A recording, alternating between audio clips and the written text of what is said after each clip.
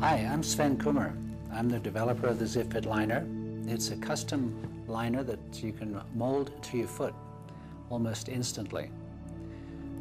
It consists of some very specific features and high-quality materials, in particular the spoiler, which is very rigid to give you a really solid and consistent leg shaft support.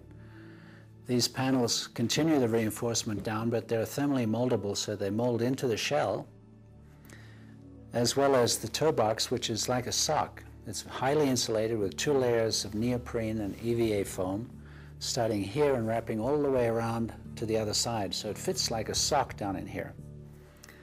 It has its own power strap. It has laces to pull everything in around your foot and ankle like an ankle brace and give you the optimum support.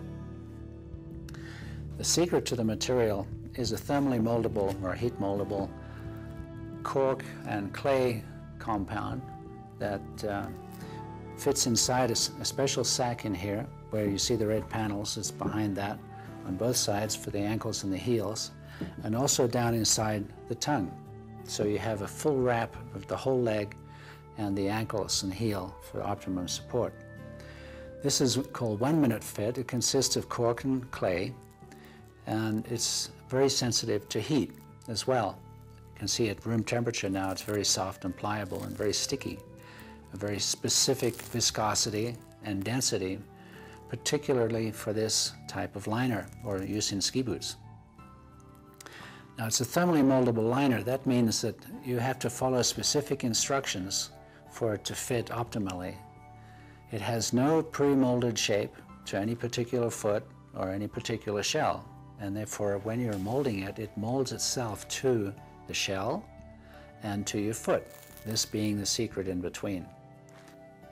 So the most important part of this liner is to follow the fitting procedure so that the outside of the liner molds and fits perfectly into the shell.